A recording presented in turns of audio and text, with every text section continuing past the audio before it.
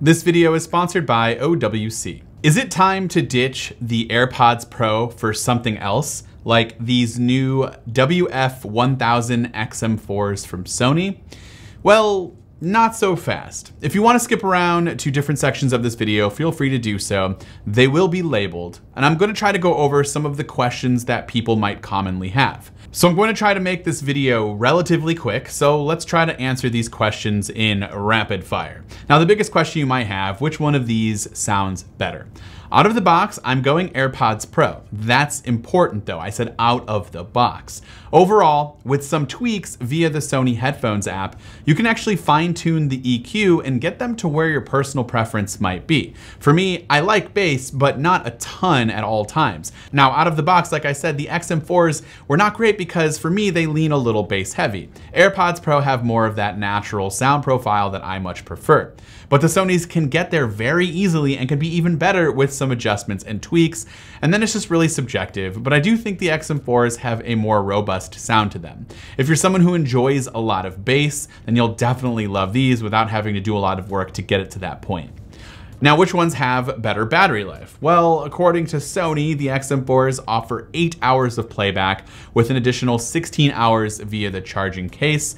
And the AirPods Pro offer around 4.5 hours of playback. You might be able to stretch that to 5 according to Apple if you turn off transparency and ANC, but still have roughly the same 24-hour battery in total when you're using it with the case and charging it.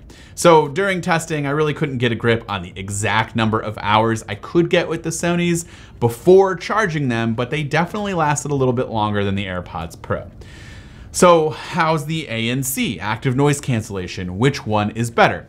Well, Sony does claim to offer industry-leading ANC, and I do think because of the difference in fit, the type of seal that they give you around your ear, and the fact that they come with foam tips that are included in the box, the foam tips definitely help secure and create a much tighter seal. I do really think that ANC is just kind of good on both pairs of headphones. AirPods Pro have incredible active noise cancellation, so I really can't tell you which one is better because I think they're pretty even. It is worth noting that Apple is achieving pretty great active noise cancellation with a totally different fit and feel and the seal around the ear than the Sonys. At least it's different to me.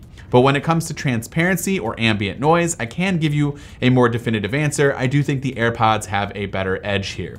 I was able to hear a little bit more of my surroundings and it just felt more natural compared to the XM4s. Okay, so let's move on to fit and design. Which is better? Well, I really couldn't care less about the design aspects of these headphones. We don't really need to dwell on that too much in my opinion, but I will say compared to last year's Sony WF-1000XM3s, the case and overall size of the headphones is much smaller, and I'm really glad that Sony decided to reduce the footprint a bit. I like the look of both of these headphones. The case is roughly the same size. There's really nothing crazy going on here, but in terms of fit, well, that's where things kind of slightly differ. It's really hard for me to definitively say which is better because obviously we all have different ear shapes and sizes, but for me personally, I like the fit of the AirPods Pro more for longer periods of use. I just don't think the AirPods Pro hurt my ears as quickly as the Sonys, but it's kind of a catch-22 because once you get the XM4s inside of your ear all nice and snug, the fit is great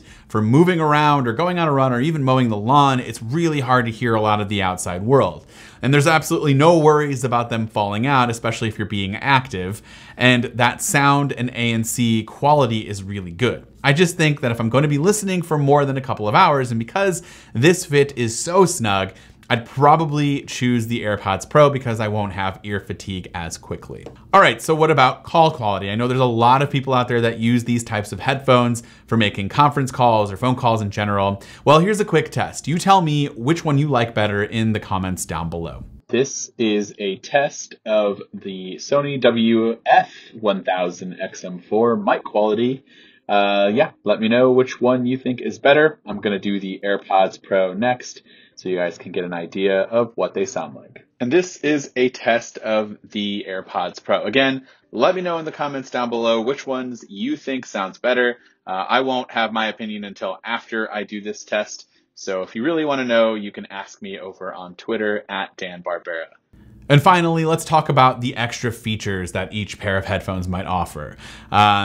This might not be a huge deal for some of you out there, but it's important to me. This is where the AirPods and AirPods Pro will always win for me. The H1 chip and all of its capabilities just trump everything else. Instant pairing and being paired across all devices at all times. Once you pair to your iPhone, you're automatically paired to your iPad, your Mac, etc. I love being able to switch from Mac to iPhone easily, although I have some frustrations with that where, I might be listening to music on my Mac and then I pick up my iPhone to look at it and it automatically connects. That gets kind of annoying, and hopefully that gets ironed out. But there's just a lot to like with AirPods and Apple devices together. Obviously, if you don't care about that aspect, well, I just threw them. Okay, well, if you don't care about that aspect, the Sonys are really just something that you will enjoy. The fact that you can use the app to adjust the EQ and change things on the fly like that is something that I wish Apple would allow us to do. But again, right out of the box, the sound quality of the AirPods Pro is really good. I do like that within the app, you can change the level of ambient noise or transparency for AirPods Pro owners. You can change that level instead of just being stuck with what they give you. And for playback, and more specifically, you can add the ability to adjust the volume when using the gestures on your XM4s. Those are some things that you really can't do with AirPods unless you're asking Siri to do them for you.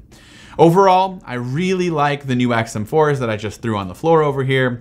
I think you'll be pretty happy with these. I certainly am doing this during a short period of time, so over a long period of time, I don't really know how it's going to adjust and progress and how my thoughts are going to change, but as of right now, I think that you'll be happy with the XM4s, but I'd probably go with the AirPods Pro still if it was just for me personally. It's just, there's not a lot of huge difference between the major categories for me to want to pick something over the H1 chip, and that's included with the AirPods Pro. It's also worth mentioning that the Sonys are a bit more expensive than the AirPods Pro right now. If you were to look on Amazon, you could get a pair of these for only $189 compared to $279 for those Sonys, but they are new.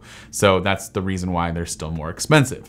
Which ones would you choose? Let me know in those comments down below. And before we end today's video, I do want to give you more information about today's sponsor, OWC.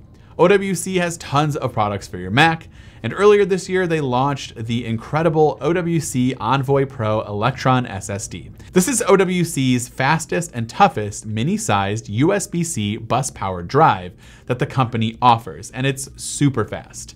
The drive touts incredible real-world performance due to it being powered by OWC's Aura SSD, offering users super fast transfer speeds. It's incredibly small and can fit in your pocket easily, but it's also built like an absolute tank. Even though it boasts a lot of power, it's still really cool under the hood thanks to that aircraft-grade aluminum housing that really helps dissipate the heat. And for more information about the new Envoy Pro Electron or anything else that OWC has to offer, click the link in the description down below. This has been Darren with Mac Rumors. Thanks so much for watching, and I hope to see you around in the next video.